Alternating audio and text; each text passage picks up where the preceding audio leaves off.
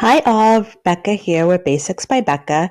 And on one of my videos, somebody commented and asked how to find mock-ups or how to create mock-ups for your designs, whether that will be on Instagram, Pinterest, or whatever designs you decide to create. So I wanted to do a short tutorial today to show you how to do just that. So there's two different ways on Canva that I go about creating mockups.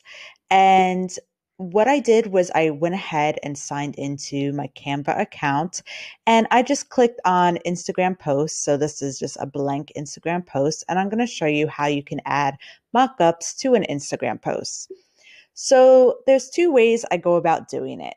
And the first one is simply just going to photos and typing in mockups.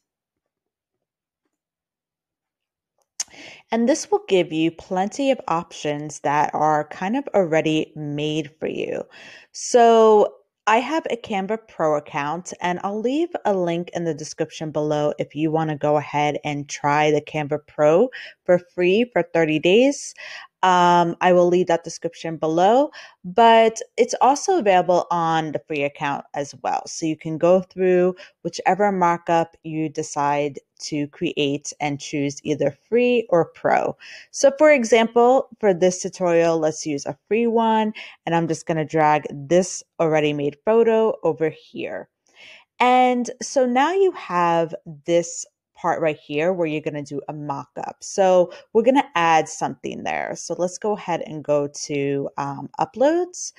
And let's just say that I want to add, for example, this illustration right here.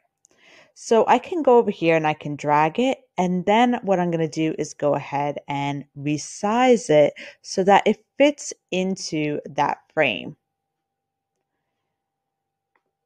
So there you go. You see right now that when you just drag the photo over into the photo that already has the mock-up there, then just resize it. You can go ahead and have a mock-up photo right here. Now for the second way that I like to create mockups, and here you could be a little more creative, is basically going under the Elements tab and typing in markups.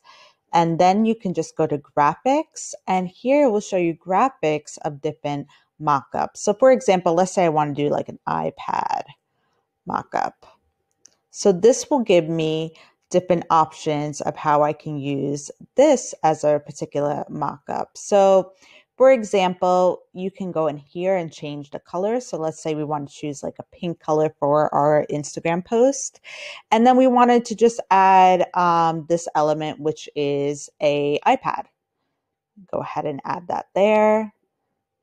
You can resize it, make it bigger. And you can add different elements around it, of course. But let's go ahead and go into uploads and add a photo in there.